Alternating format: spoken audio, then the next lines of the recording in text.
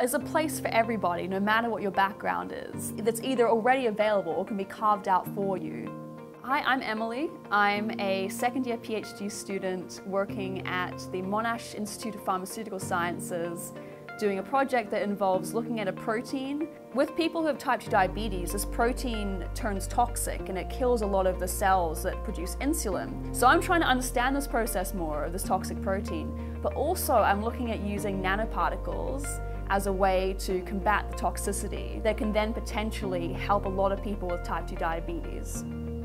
I ended up choosing Monash for my PhD just because I love the people I met here, I love the environment. I thought all of the courses that were here and the facilities and the research that was being done here was exciting and was really accessible. The reputation of Monash as one of the best pharmaceutical faculty in Australia, but also one of the best in the world, was a real draw card because it allows me to graduate with a qualification that's internationally recognized.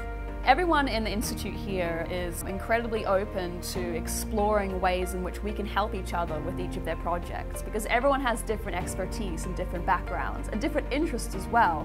Often when they diverge, something great can come out of it. My own interdisciplinary skills, wherein my background is a biologist, but I'm learning polymer chemistry, I'm learning biophysical techniques, I'm learning microscopy, and I'm packaging all of these together to be able to really enhance my employability, but also my capacity to analyze a project. It's fantastic because it means that I can get better results from my science than I could if I was just working alone. Obviously, part of a PhD is not only the work, but the social factors, the organizing, developing yourself as a person. The Monash Doctoral Program wants you to be more than just a thesis. They want you to be a kind of a multifaceted person once you come out of it.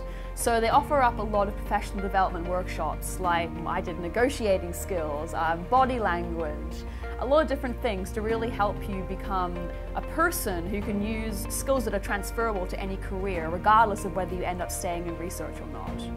The Monash-Warwick PhD is a venture of the Monash-Warwick Alliance, which essentially means as a joint Monash-Warwick student, I get the opportunity to spend a year over at University of Warwick in England, as well as spending 2 years here at Monash. So what that means is I get the opportunity to work in an international lab with scientists from all different backgrounds and fields, making fantastic connections.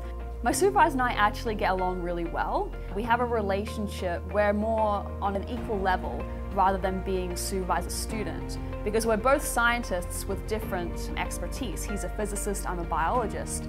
And by combining both of our knowledge bases, we can have open discussion about the direction of our project and the direction of projects we're involved in.